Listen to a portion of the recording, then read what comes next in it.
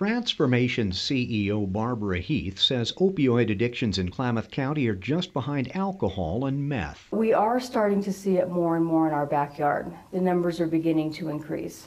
The agency recently received a $500,000 grant from the state for treatment of opioid use disorder. We have individuals who have been using prescription opioids medication and no longer able to get those prescriptions. That makes it more of a challenge. First of all, we don't know who they are, and sometimes they don't know who they are either until they lose that prescription and start going and having withdrawal symptoms. Suboxone will be used to help provide pain relief for those recovering from opioids. We can't take the crutch away all at once. We do offer medicated assisted treatment. The treatment will extend beyond a prescription. Outpatient counseling or residential counseling if needed in conjunction with the medication. Transformation says a strong effort is made to protect a person's anonymity. Be able to hold down a job, be able to take care of their families without having to experience the intense cravings or the withdrawal that comes with opioid addiction, discontinuing that use. The agency recently opened an office at 220 Main Street.